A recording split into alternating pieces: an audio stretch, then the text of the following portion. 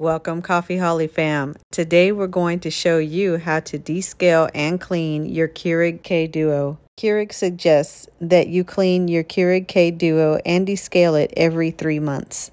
Even if your indicator light for descaling isn't turned on, you can still follow along.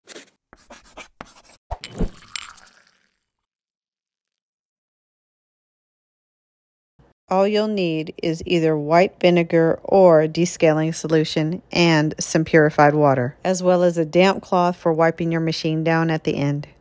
Without any further delay, let's prep our machine to get ready to descale it.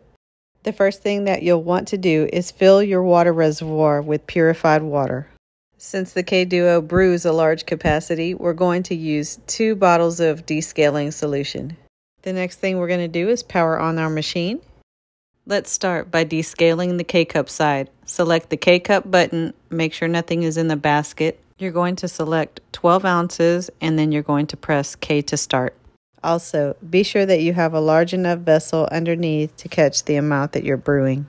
Now that that's out of the way, let's go ahead and add more water to our reservoir so that we don't run the machine dry. Now let's descale the other side. Select the carafe button, press 12, and then K to start. Remember that we're cleaning and not brewing a cup of coffee, so nothing should be in the brew basket, but the brew basket should be in place. This process should take about 5 minutes to complete. Each time you brew a carafe of coffee, the indicator light for the hot plate turns on. Just press that button once and it'll turn the hot plate off. Now that water and cleaning solution has gone through your Keurig, you're going to want to let that sit for 30 minutes. While you do that, go ahead and rinse and clean the removable parts before replacing them back onto the machine. Using a mild soap, wash the reservoir and rinse it thoroughly before adding more purified water to it. Now it's time to run rinse cycles. Power your machine back on. Let's run a rinse cycle through the carafe side first. Press the carafe button, 12, and K to start. Repeat these steps 3 times before moving on to the next part.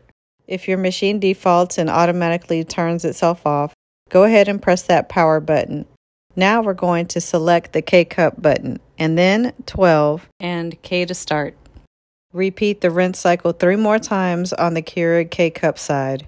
After completing 3 rinse cycles on the carafe side as well as 3 rinse cycles on the K-Cup side, you'll want to go ahead and wipe down all of the removable parts and replace them back onto the machine. Well, that completes our video tutorial on how to clean and descale your Keurig K-Duo. If you have any questions or own a Keurig K-Duo and would love to share your experience with us, please be sure to comment below. If you'd like to see more videos like this and found this tutorial helpful, like, share, and subscribe to our channel. Each month we host a contest, so if you want to be a part of that, go on our website at coffeeholly.com and sign up for our newsletter. Until we brew again.